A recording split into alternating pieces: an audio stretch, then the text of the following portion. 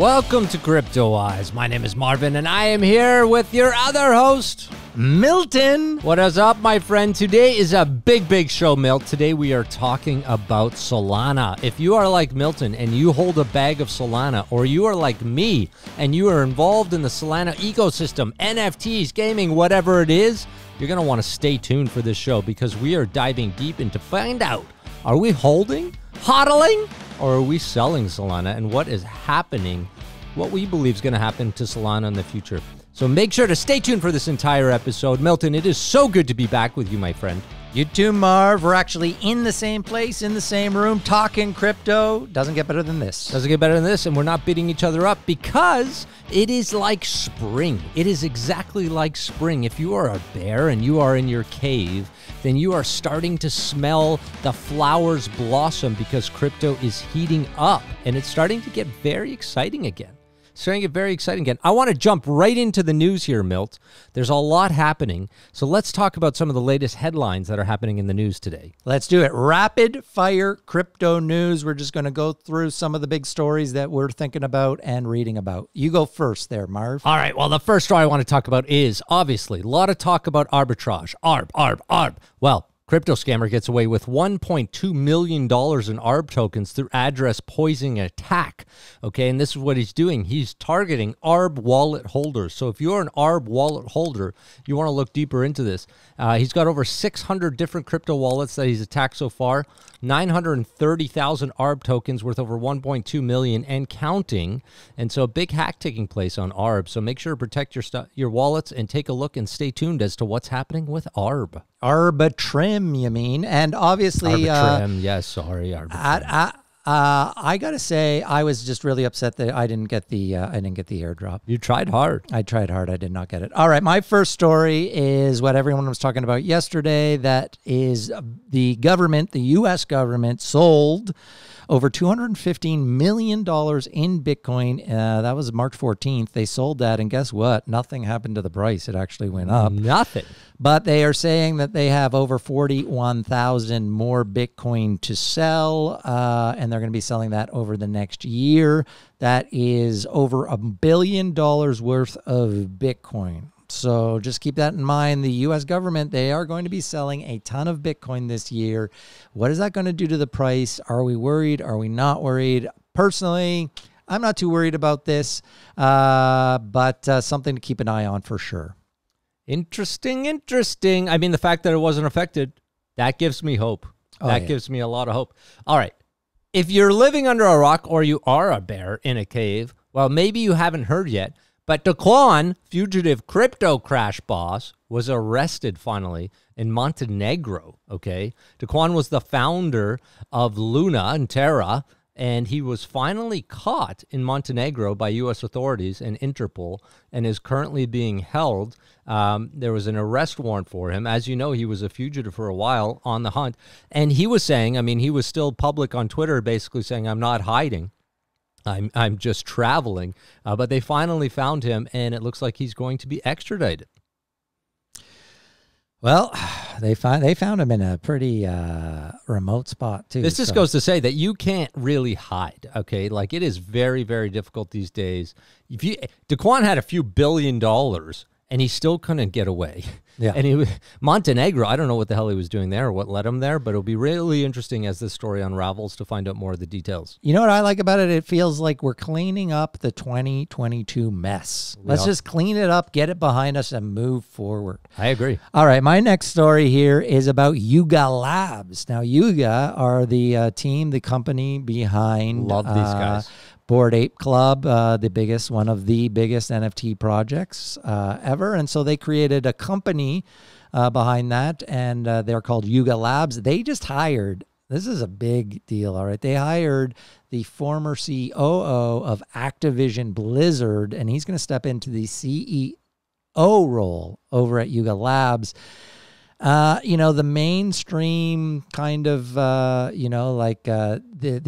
NFT projects becoming actual huge companies, IP, IP with huge value. This is a big step, and in a huge NFT bear market, you're seeing big moves like this, big, serious people coming in to run big NFT projects. Big news, in my opinion. You've got, what's his name here? We should shout him out. Daniel Allegra. Allegra. Wow. Yeah. Daniel. I mean, I'm a huge fan of Bored Apes. Have you been watching them through this entire bear? I mean, there was some exciting times where I was just really wanting to come in and grab one or two. I know. I was looking at it too, but I still do. I still want one. I still want to say that I have one. If I had a lot more ETH than I currently do, I might have swooped in and got something. I'm definitely, I still have, and we're going to be talking NFTs later in the show because we're going to be talking a lot about Solana and whether we're going to hold it or sell it. But NFTs, I got one eye on my NFTs still. Okay, I'm really looking at a lot of those collections that are beaten up, and I'm definitely going to be adding to my collection. I'm still hugely bullish around NFTs as well, and we're going to talk a lot about that. And one more story from my side, and this isn't even, come on, guys, like everyone knows, XRP is surging. There is a lot of rumors. There's a lot of buzz. Investors are looking again at the futures market tied to payment-focused cryptocurrency, XRP, amid hopes that Ripple Labs, which in the U.S. argues it issued its token, will win its legal battle against the SEC. Now, there's big things happening here. It's up 57% since March 22nd. I see that it's down a little bit today, but look at those charts. I mean, it is really, really, really ripping. So, you know, my whole thing goes back to, Milt, people obviously, you know, some people right here, some people know something we don't know. Yeah. Right? That is the really interesting thing when you see these things pump before there's any news and you're like, okay, something is going on. Someone knows something. I got to say, look, I've never had XRP. Kind of like when I got into crypto, kind of 2016, 17, around there. And XRP definitely was kind of one of those projects. You either loved it or you just weren't in on it. I was always just kind of not in on it, but you got to tip your cap to them. I mean, unbelievable. They're really fighting the SEC here. And if they win this case, it's going to be huge for crypto all over. So look, even though I'm not part of the Ripple army or whatever they call themselves, you know, I'm Would happy you chase for them. Ripple right now? No.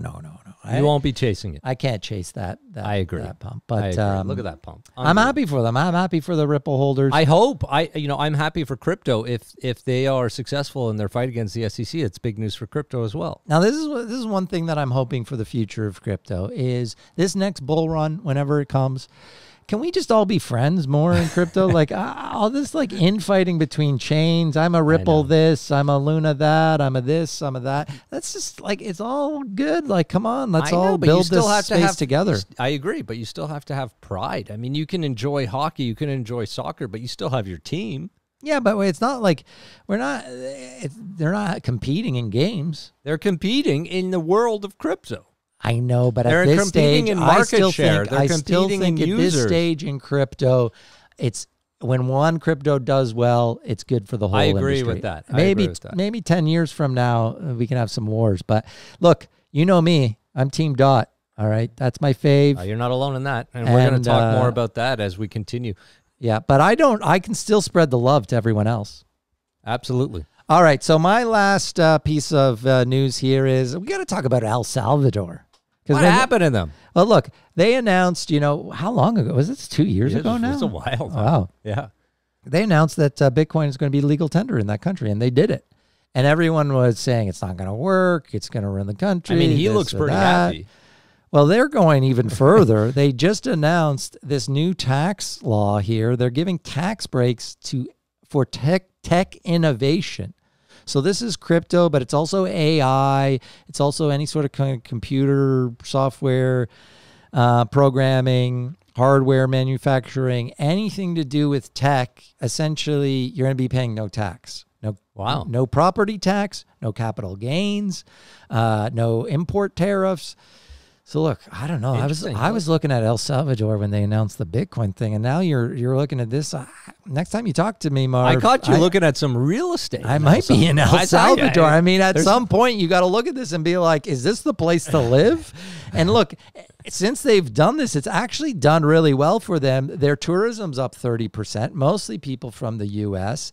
You know, they're bringing in a lot of tourism dollars. Those numbers are hard to quantify because, you know, we also had COVID, right? And so hopefully tourism is going to be up as well. But, and I guess for me, it's exciting. And I really love what they're doing. Am I going to move to El Salvador? Probably not. But I think that this is, you know, we all thought that this will create a trickle effect to other countries to potentially do the same. And I still think that might be the case. Well, especially since it seems to be going actually pretty well. And considering we're in a huge bear market right now, crypto winter, and it's still going well. So I'm keeping my eye on El Salvador. Yeah, well, we'll keep an eye on it. Maybe you can do a show from down there and let us know what the hell's happening on the ground. But today we are talking about Solana. We want to dive into this, Milt, because a lot of people are asking. I'm asking myself. You and I talk about it quite a bit.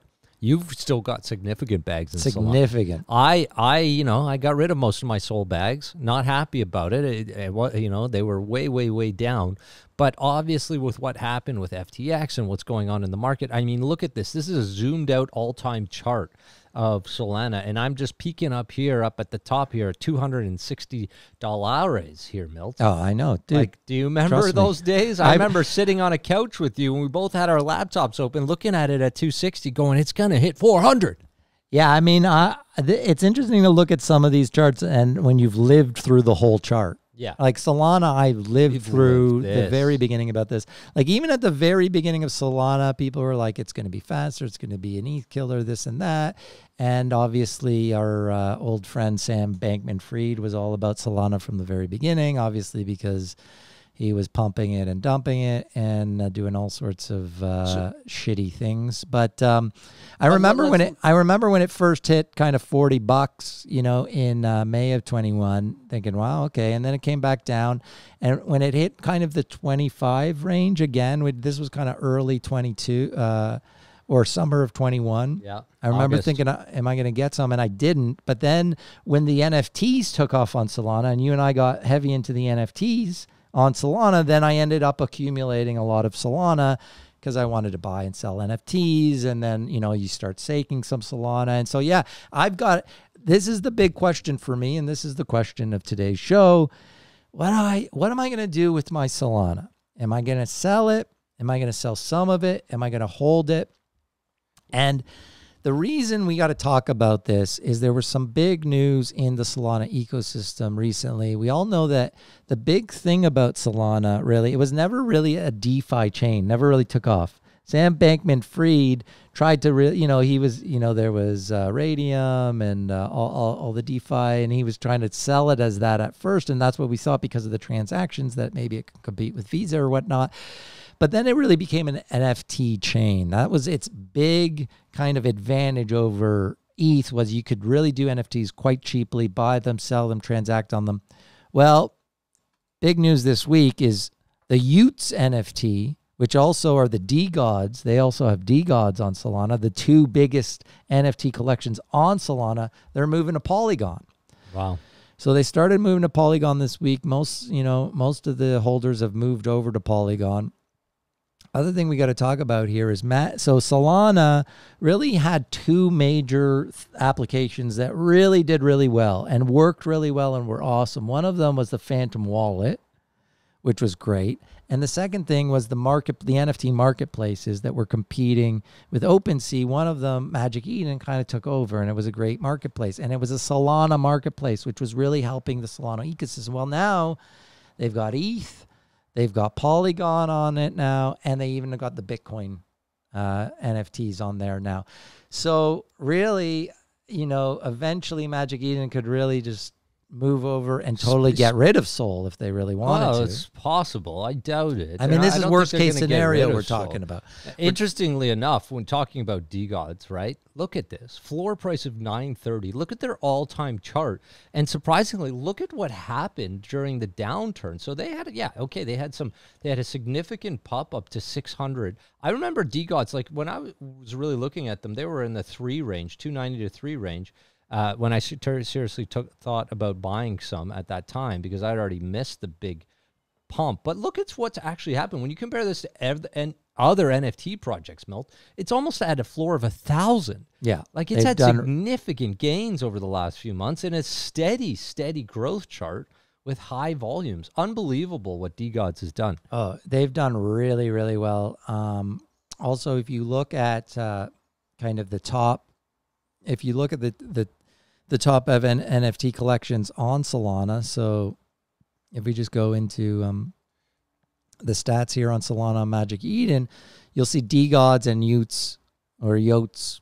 They're 1 and 2. Happy to see my OK Bears are up there. Yeah, I got one of those. I'm happy to see my OK Bears are up there. I hope to see WATW up there sometime soon. I really hope so too. And we can talk about that too at some point on the show, because obviously we talked a lot about them when they were launching and stuff. And I hold a bunch still. I love a lot of things about them. I love that collection. But, I love it. And I love right now they're kind of dormant, and you see. But as are 90%, 95, 98% of all NFT projects, especially on Solana. I mean, you can't just, you can't put them in a box like that. No. So, they aren't alone, but even more so than to give the props to DeGods and Yotes. Absolutely. But you're looking at 1 and 2 Solana collections. They're moving to Polygon. I know. So that is that's really massive. that's trouble there, and for Solana. So really, if you look at Solana had built last bull run, Solana had really built an advantage of all other layer ones. They were clearly number 2 behind ETH. Yep. A lot of that was the NFTs. That's gone down. And now you have a ton more competition for Solana. If we look even like just through this last year, I think it's going to be tough. I got to be honest, Mel. I think it's going to be really tough right now for Solana, especially in this next run, to really separate itself. It's coming off of some major battle wounds. And as you say, a lot of projects are moving on. And I'm hearing in the communities, a lot of devs on the gaming side have decided to stop developing on Solana and move to layer 2s. They are going down on chains. devs. And that's a problem. That's the opposite of what you want to see. You see Polkadot increasing its dev movement. You see a lot of these are getting a lot of traction in their dev movement, and their prices are still the same, but they're preparing for, they're scaling, they're growing. Whereas Solana, it feels like it still hasn't gotten down to where it's going to hit before it can start rebuilding properly. Well, I think they are. I'm not talking price-wise. I just mean, in itself as an ecosystem, I think there's still pain to be had before they can really... I don't know, because that FTX pain was huge. No. When FTX went down, I don't know that you're going to have... But now you're getting the ripple effect pain. When you have an earthquake, you have an aftershock. Yeah. The FTX was the earthquake. Honestly, for me, I think it's less about another big thing like that, and my concern is it just going to slowly dwindle. Well, that's what I mean. When you're seeing DeGods, when you're seeing the NFT space start to shift, when you're seeing the gaming space start to shift, and then you take into account the fact that Sol had a lot of outages and some challenges, I just think it's... So long term for me, I think Solana is is not going anywhere, and it's going to rebuild itself. So, but when you talk about rebuild, what are you saying there? Like, do you see it being a top 5 chain again? It's a tough one. Top 5. I don't feel confident. Let's just throw out some other names. Because these are okay. So right now I've got a big bag of Sol. Yeah, and I'm deciding. Told you to get rid of it a few times. I know you did. But look, everything went down. So sure. Sol went down and a bit and went down more, obviously. Yeah. But so you got, let's just list some names and say, would you rather have that or Sol? Okay. Polygon. Polygon. You'd rather have Polygon. Yeah. Right now, I would rather have Polygon. So let's just go through the layer 2s. So there's Polygon, Immutable X. You got to say, I probably right now, in terms of just investment and price movement, I think I'm going to do better on Immutable in the short term. Interesting. I'm still going Sol there. Polygon's tough for me. Immutable is a more high-risk play to go against, to put it against.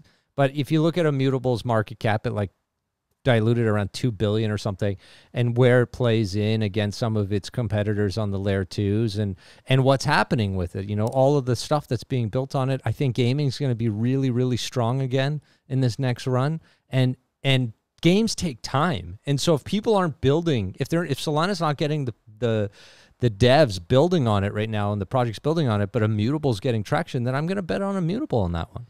This is the thing. I agree that Immutable, I think, is building something great in terms of gaming, being the layer 2 for gaming. I just don't know. I got to dive deeper into the tokenomics, because a lot of the transaction fees goes to the centralized kind of company that runs Immutable X.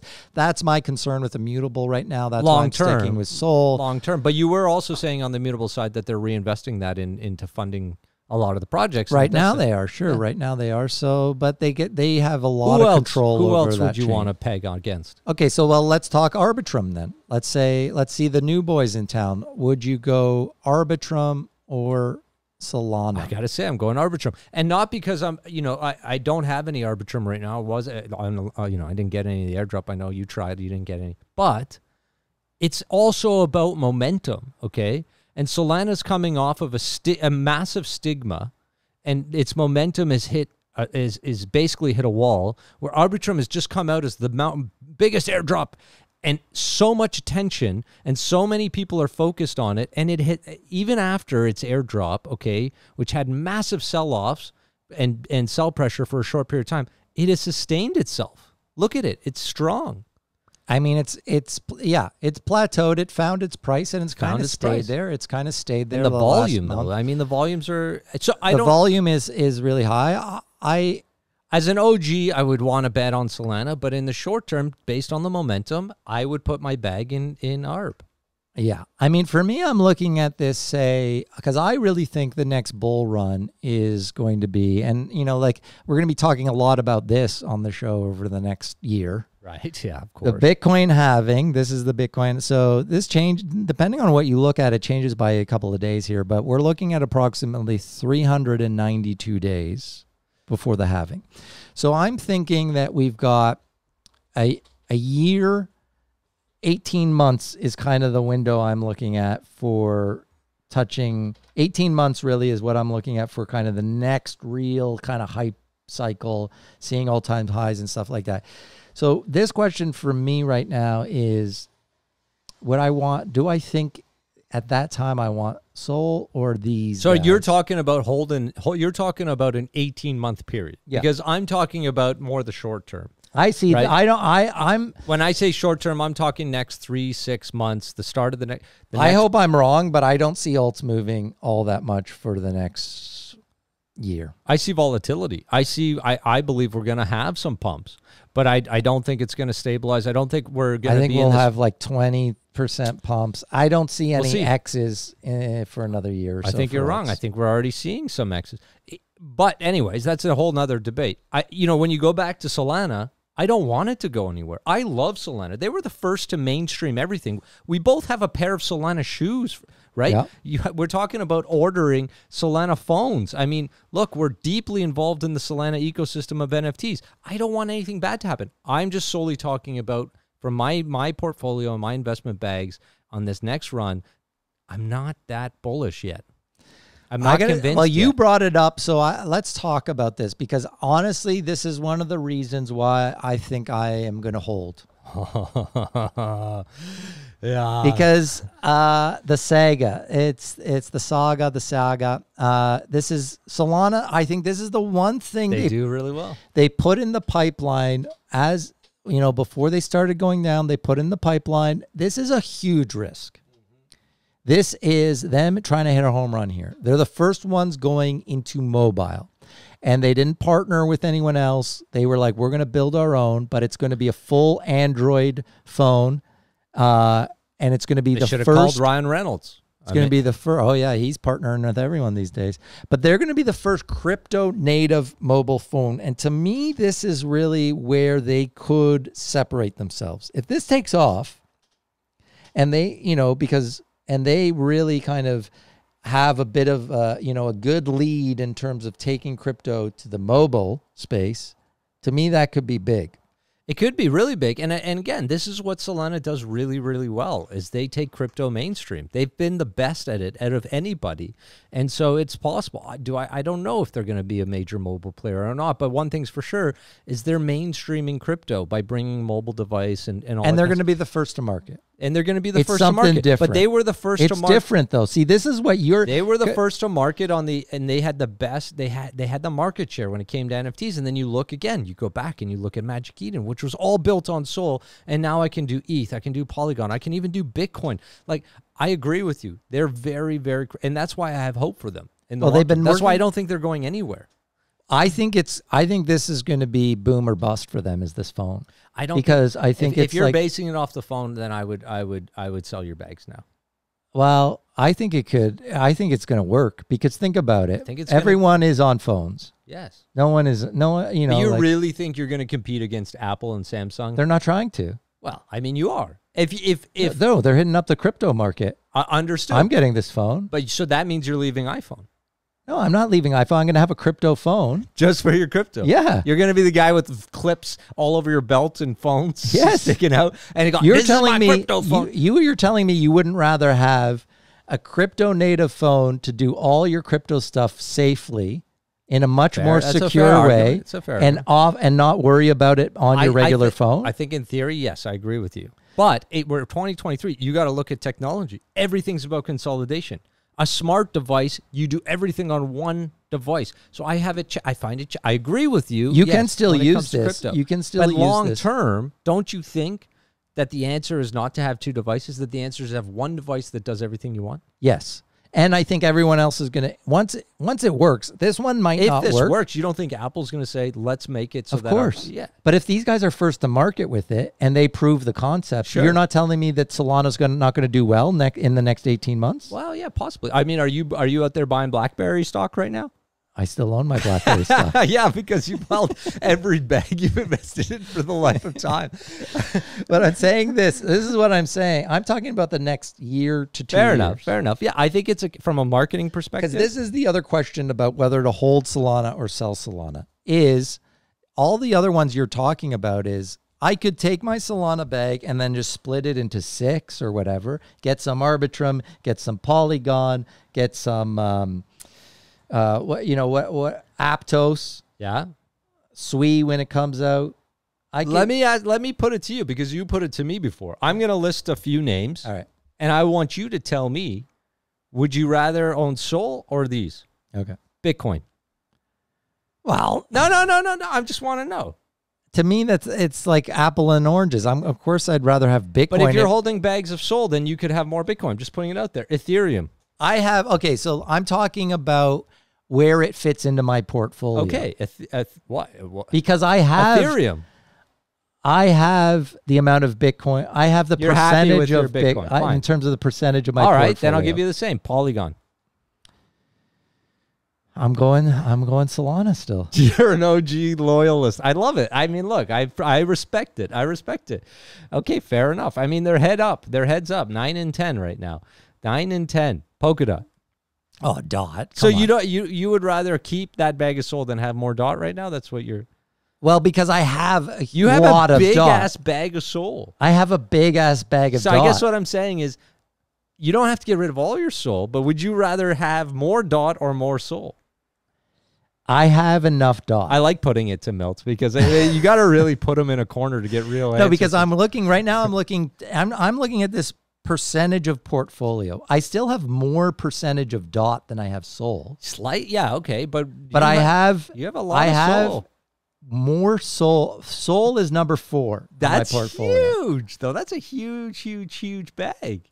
So, but I'm still leaning Sol on these. Honestly, the one that I would say, the ones that I'm looking at are kind of I like the kind of post-type sleepers. Right. So like to the me, Aptos of the world? No, like Aptos to me is still in the hype cycle. I'm talking about something like Near Protocol. Right. Yeah, you and I had talked a lot about Near offline here for quite some time now. Phantom is a huge post-hype that could be boom or bust. Yeah, I gotta go bust on Phantom. I would even put in terms of like layer 1s or 2s or 0s. I mean, even it's tough. What this is the what about this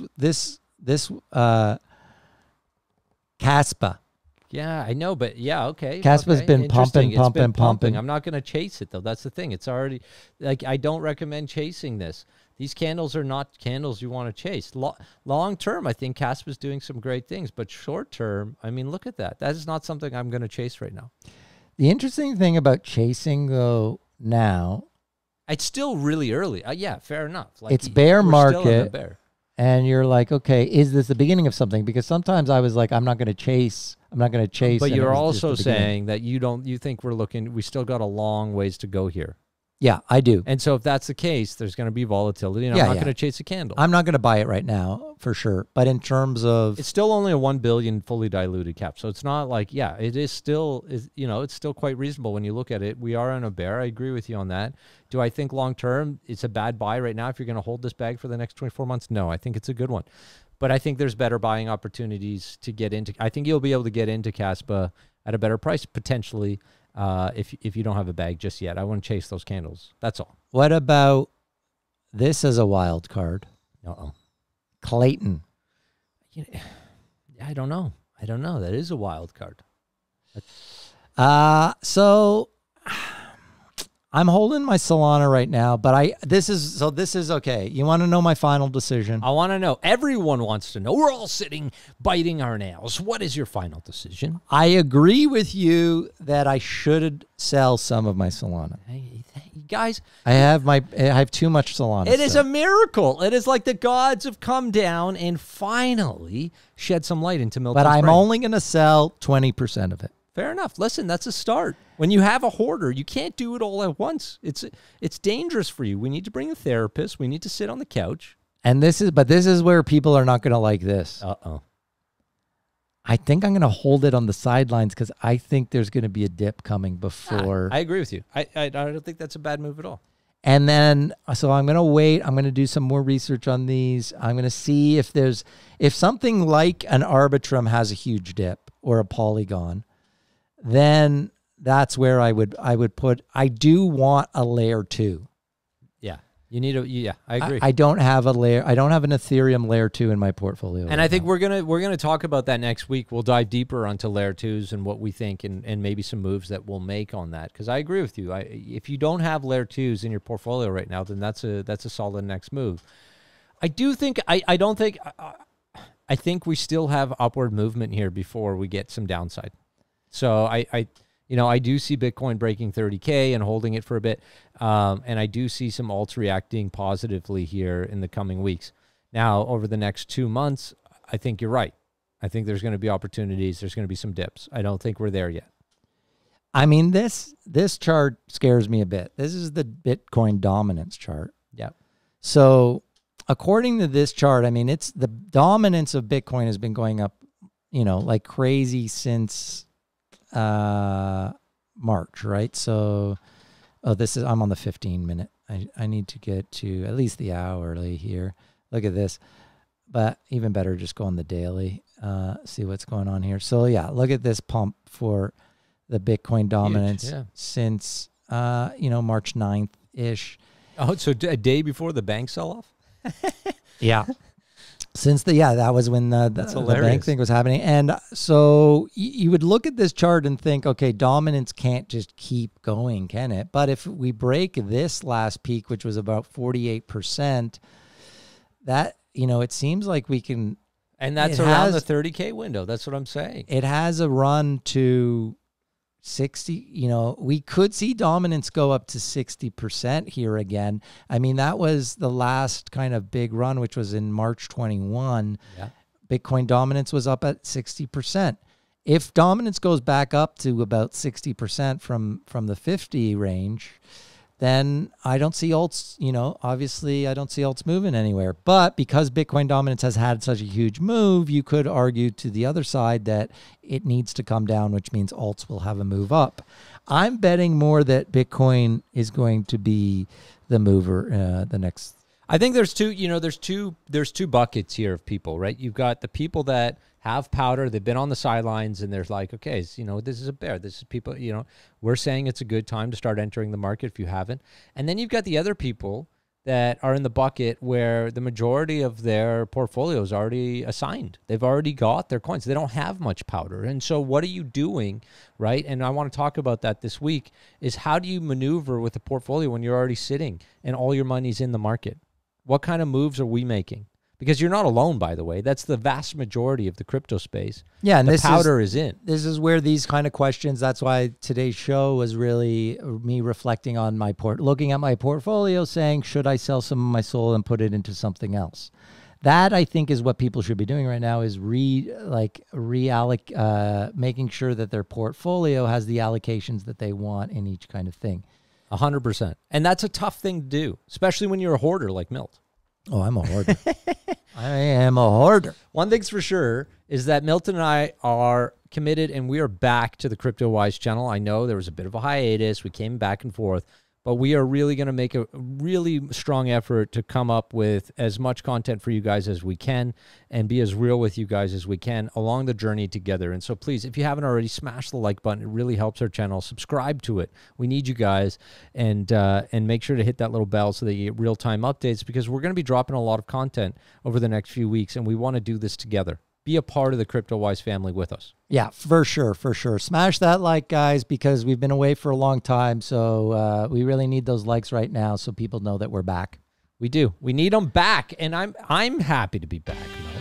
I don't. All I want to do is talk crypto 24/7, and life gets in the way, the world gets in the way, but this is what I love doing most. If you're not full-time crypto, you know, a lot of the world's got to be out there making powder so that they can put it back into crypto. Oh, yeah. The real world's tough, guys. Lots of curveballs, but exciting times ahead. We talked about Solana today. Tomorrow and the rest of the week, we're going to be diving deeper into layer 2s and all sorts of fun stuff. Of course, Polkadot, because that is our beloved. We haven't talked much about it. We miss you. We love you. Thank you so much. Don't forget to subscribe to the channel. Thank you so much, Milt. See you, Marv.